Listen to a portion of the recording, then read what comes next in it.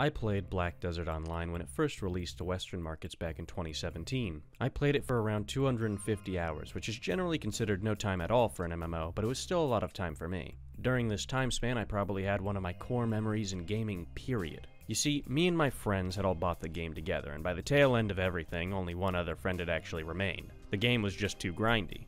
Only me and one other friend had even been able to get our awakening weapons, which took about 200 hours.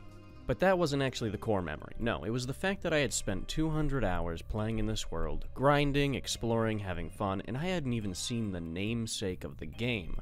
Now me and my one friend who had bothered to try and stick with the game through the grind were a little curious, so we decided to embark on an adventure. We bought the necessary things required and journeyed through a large canyon until, well, we saw this.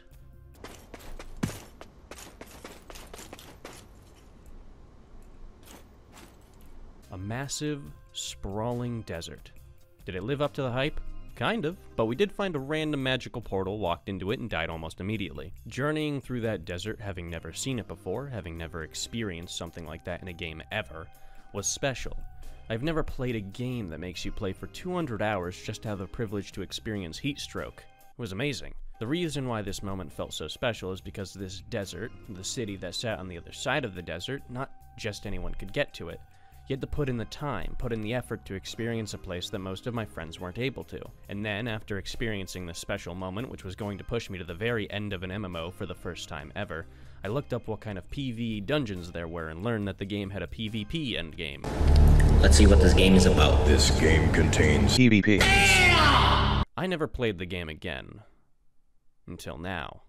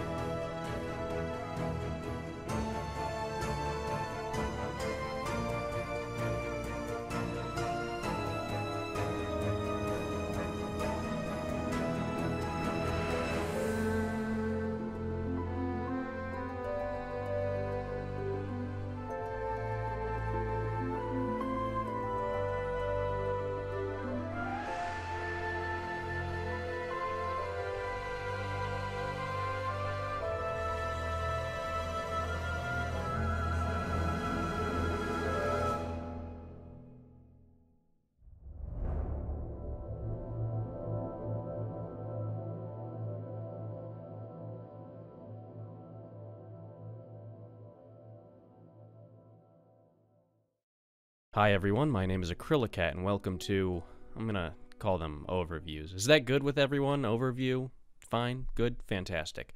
Welcome to my overview of Black Desert Online. I should probably mention I don't play MMOs. In fact, they're probably one of my least played games ever along with sports games. That's not to say I've not tried to play MMOs, I've been all around. I remember trying to play Free Realms as a kid, I attempted to play Rift, Terra, Guild Wars 2, SWTOR. The thing about most MMOs is that they don't really... what's a good way to put this? Their gameplay is very terrible. In fact, all the games that I just listed have about the same combat system in the sense that you click on an enemy and press number buttons on your keyboard for abilities until they die. And that was my issue with MMOs, they all played similarly. And on top of the similarity, it's not exactly an in-depth system you got going on there. So, imagine my surprise when I find out that there's an MMO hitting the market with a very well-executed combat system. Well, when it did hit Steam, I played that motherfucker for 250 hours. If you asked me about the story of BDO back then, I couldn't tell you. I skipped all of it. I wanted to get to the combat as fast as possible. It was very fun. Tremendously fun. Obviously, though, when I found out what the game was peddling for its endgame, I stopped playing. I didn't see a point in playing the game anymore. The game is still popular, so there's definitely a market for the PvP in this game, but it's not for me. I started playing again because I was told that the awful grind in the early game was removed, and it was generally a lot easier to get into. They also added their first PvE dungeon, so that's the reason why I came back, so I could test the waters. And let me tell you, I had fun. I had a lot of fun. But before we get into all that, I should probably tell you what Black Desert Online even is.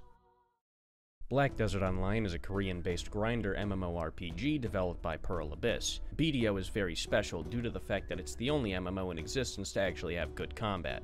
Either way, the game was released for Western audiences back in 2016 and has since supported an active player base. It's been continually updated with new features, which mostly come in the form of new classes to play. Along with combat, its other main draw are all the life skills, which you can lose yourself in, becoming the best at many different activities that litter the game world. Almost all of these activities are ways to make money, which is pretty much the core need for players in BDO. That mostly summarizes the game in a neat little knot. Now we get to talk about the best part of the game. Can you guess what I think that is? Black Desert Online hosts a combat system unlike any others found in MMOs. In fact, the combat is unlike other games in general. It's just that fucking good. I think the closest games which have similar systems are probably fighting games, but even then it's iffy. They are straight up making a single-player game with this combat system. That is how good it is. It's fast-paced action combat with an emphasis on comboing into other attacks. The idea for most classes is that you're always moving and flowing into your next attack until your enemy is dead.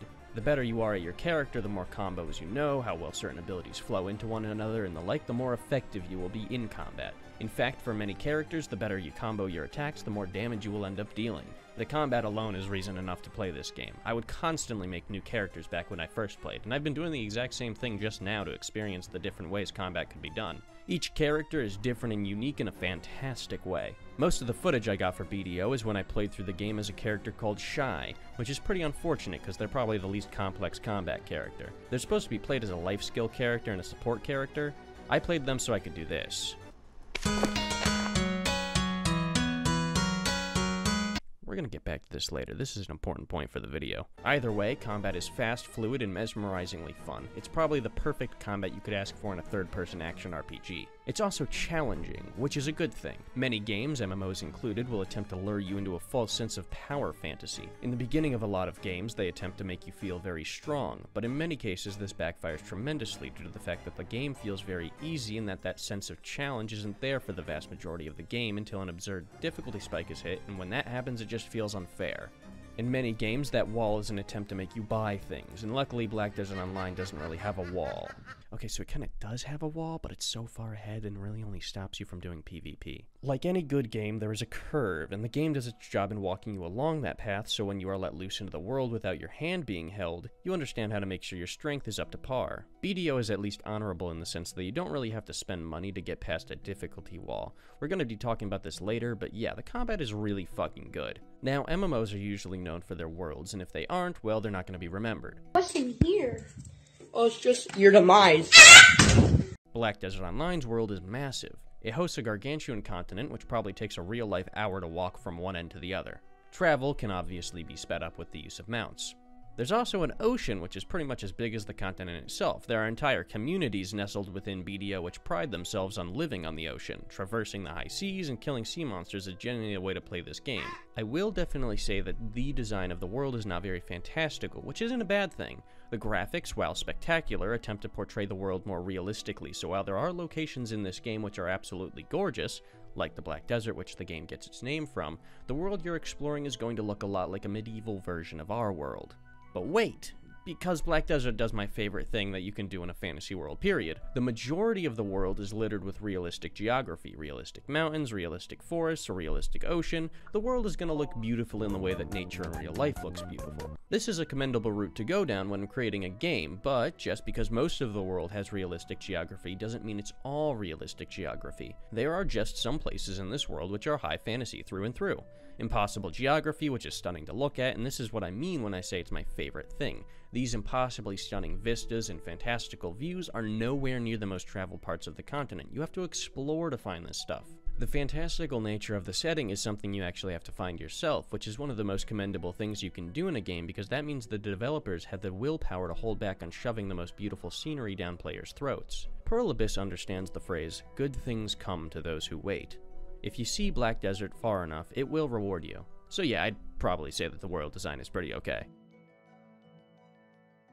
Now, I generally like to gush about how good things are, but I like talking about bad stuff too, and trust me when I say, if I only had good things to say about BDO, I would not be making this video. We're going to be easing into the negative stuff, starting off with something positive that turns negative, which is the character design.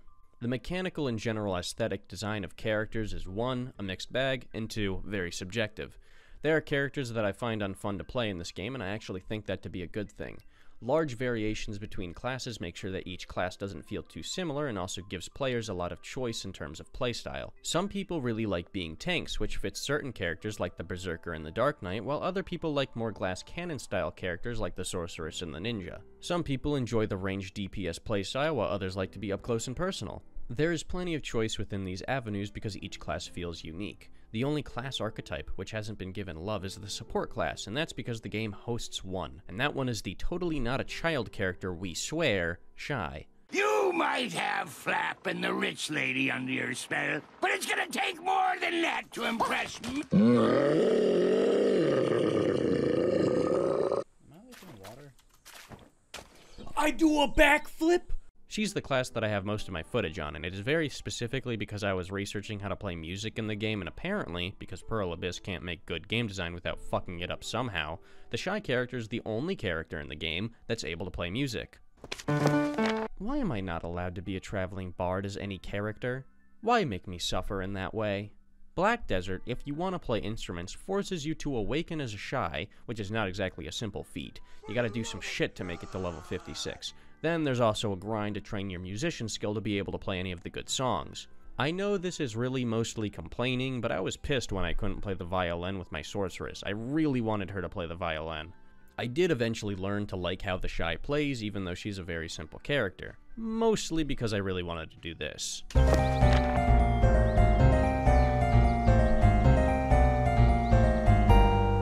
She's now my only current character who has reached level 56. Due to how much I enjoy the gameplay of Black Desert, I have experience with a bunch of other characters from back in the day and from ones I've played more recently. My main class is definitely the Sorceress. She was the only character I awakened back in 2017, which, remember, took 200 fucking hours compared to maybe the 25-ish it took me now. And that time is pretty generous, seeing as though I actually read all the story stuff during my Shai playthrough. We can talk about the story in a little bit, it's nothing to write home about. Overall, though, the Sorceress might be my favorite class in the game right now. But this leads me into something very important about the characters and classes.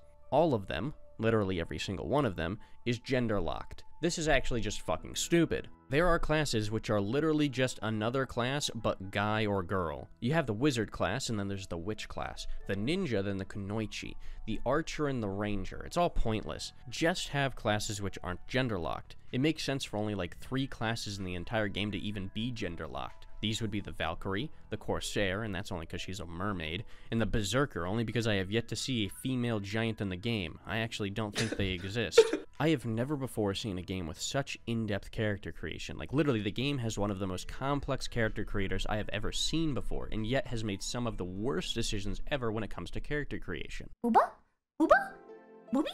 Maybe this could be considered a nitpick, but I find the gender locking to be a huge tell to the oversights that Black Desert actually has. And with that talked about, now we get to talk about the story. Another mixed bag, albeit a very forgettable one. I would definitely say that the story to Black Desert is not bad, just very mediocre in almost every way imaginable. The plot is forgettable, the characters are basic, and the whole thing is entirely predictable. To put it bluntly, this is not a story you want to stick around for. With all that being said, there are a couple things which I did like. I don't think this used to be the case, but in the current game, you can choose different quest lines at different points in the story, which leads to traveling to entirely different places on the map. It doesn't get crazy complex, as it all leads back to the same place eventually, but even for people not paying attention to the plot, it still adds a level of replayability. You end up fighting different monsters and bosses, as well as experiencing a different portion of the story depending on which questline you choose. Some of them are made more equal than others. For instance, the questline I followed in my Shai playthrough had me fighting against the forces of darkness and killing a resurrected evil king by bringing the different elements of the world together. In my sorceress playthrough, I was the pawn of a merchant family. One is obviously more exciting than the other. Hey, Too much fun. is your phone broken? No. I've been trying to get a hold of you. Why? I was calling about your car's extended warranty. The merchant one definitely has its cool moments in the form of moral ambiguity in the plot and great characters, but it doesn't exactly bring the kind of pizzazz you expect from fighting a king of darkness.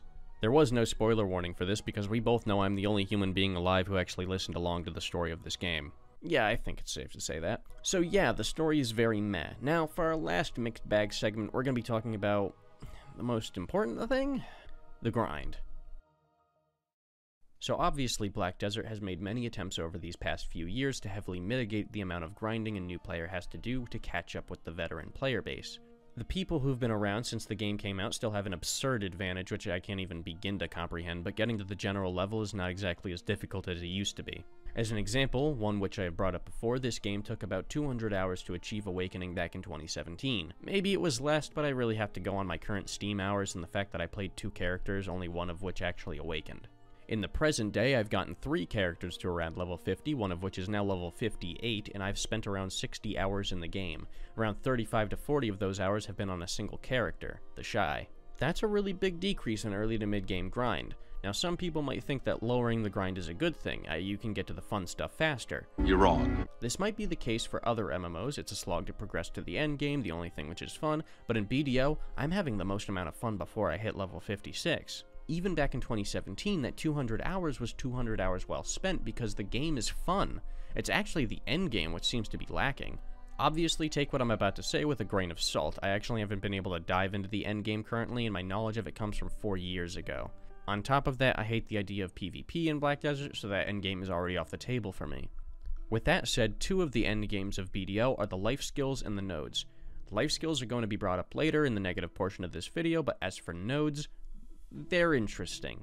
Nodes are all these locations on the map that you can hire workers to gather resources passively for you. Setting up your worker empire to gather rare materials for your life skill crafting requires a bachelor's degree. It might be fun for Wall Street businessmen, but not for me. If you need an entire YouTube tutorial series to explain how to correctly manage your nodes, something has gone wrong. Node management is one of the main ways to gain money if I remember correctly, basically having a good setup for when you make things with your life skills where the real dough of Black Desert is made.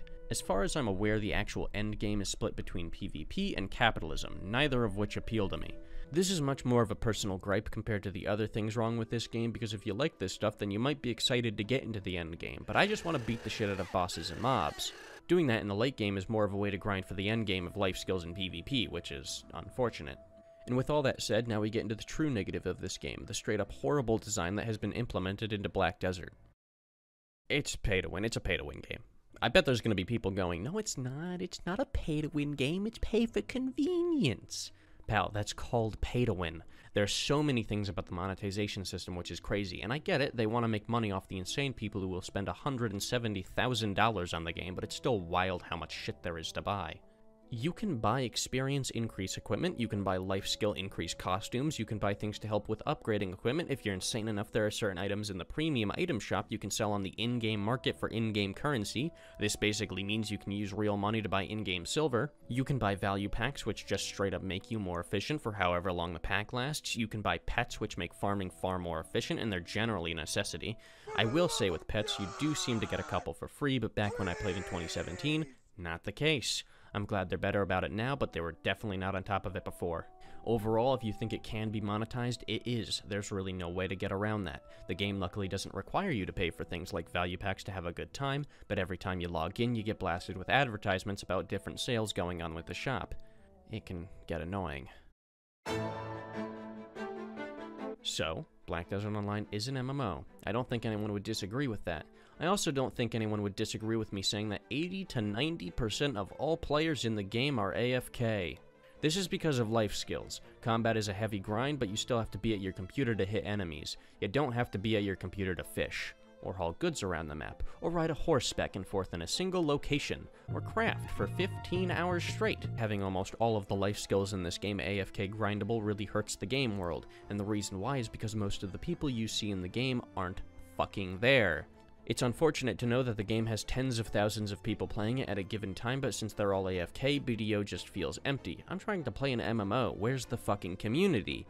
People talk in the group chat, but I have yet to have a single conversation with a living human who I can interact with and see in the game world. It's really sad, actually.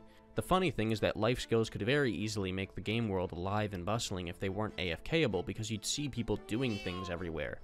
Wouldn't it be so much more interesting if you knew that if you came across someone fishing in the wilderness, they were actually there at their computer? You could walk up to them and chat with them, interact with them. If you see someone hauling trade goods, you could walk up with them and talk with them. I don't see this as an idealized fantasy, this could actually be the game. BDO could be a world that's alive and bustling and moving, but everyone's AFK. The fact that AFKing is baked into so many mechanics doesn't just help the world feel empty, it makes the world feel dead. One of the most disliked things about Black Desert Online is the way you upgrade your gear. It's RNG based. Now, I'm not talking just about drop chance, because in broad terms, drop chance RNG is fine. It gives items a sense of exclusivity and rarity while also making things replayable due to the rewards. No, I'm talking about the actual upgrading of your gear, your armor and weapons. You use these things called black stones to basically enchant your gear to make it more powerful. Items can be enhanced to a maximum of plus 20. The thing that is so hated about this mechanic is that as you enhance gear, the chances that it successfully enhances to the next tier becomes lower. And on top of that, every time you fail to enhance your gear, it loses maximum durability, which requires rare items to repair to its original state. And also, it gets worse. Once your gear reaches plus 17, when you fail to enhance it, it actually has a chance to lower its tier back to plus 16. I don't think I have to tell you how being able to literally lose progression for playing the game as intended is bad game design. The thing that's actually fucking hilarious about this whole system is that if you use the items that stop your equipment from lowering in tier, cron stones, you can't actually gain a higher chance at enhancing an item. I'm genuinely not doing justice explaining how this system works, but this shit literally requires an associate's degree in accounting and multiple spreadsheets to fully understand its inner working, so it's safe to say it's needlessly complex. Oh, and you can bet your ass you can pay to win the shit out of this system. My biggest issue with the whole gear enchant system is that it could be so much simpler without losing the pay-to-win aspect. Rather than making it RNG based, all you would have to do is make the higher tier gear require rarer materials to enhance. That's technically already a thing too. You need harder to obtain materials to enhance items past plus 15. Basically, the entire system is bullshit, no one likes it, and if anyone says they do, they belong in a mental hospital. I hinted at this at the beginning of the video, but I do not like the idea of what you work towards in an MMO to be PvP. Actually, I think that's one of the worst ideas you can have. Obviously, this is a far more subjective viewpoint that I might not see eye to eye with others on, and that's okay. I just want to explain my thoughts and feelings on this subject, and they are as follows. If I wanted to play a PvP game, I would go play a game which has primarily PvP, like a Battle Royale. I'm a Radiant Smurf. Okay. He's a Radiant Smurf. He goes, he is a Radiant Smurf. You're so ass in comp. Oh my god, get! In a game like Black Desert, where gear score dictates whether you live or die against an enemy, not just a real player, why would I want to work towards an endgame full of people who have had the upper hand in pretty much every way?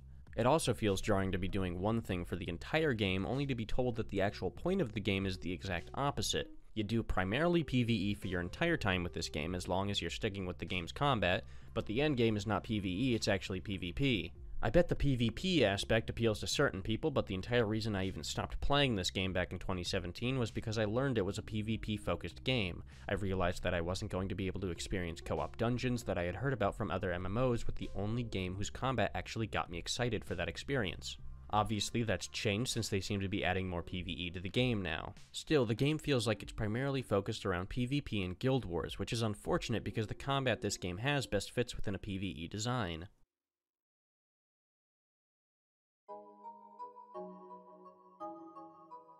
Overall, I'm going to try and experience more of BDO. I haven't actually done it yet, but I'm looking to join an actual guild to see if I can experience any of that sweet, sweet MMO community. The game's fun, and I want to experience everything it has to offer, with the obvious exception of PvP. Maybe a little bit, just to see what it's like. I didn't mention it before, but I'm pretty sure Prologue has been unshackled from their previous publisher, which hopefully means the game is going to take a healthier direction. The entire reason I started playing again is because I saw news that they added a PvE dungeon into the game. I wanted to see what they were capable of doing with that. It's practically what I wanted from BDO anyways. If you're at the end of this video, I ask that you like and subscribe, all that good stuff you're supposed to ask as a YouTuber. I really want to see how far I can get doing this YouTube thing. I'm working on getting a little better every video, and I'm hoping that one day things just click and I'm actually able to make good content. I want to thank the 3 people who commented on my last video. You guys are great. I'm not a generally social person when on things like YouTube. I don't usually comment much on anything, but I did want to mention that you guys are seen and appreciated. I hope to see you all in the next one.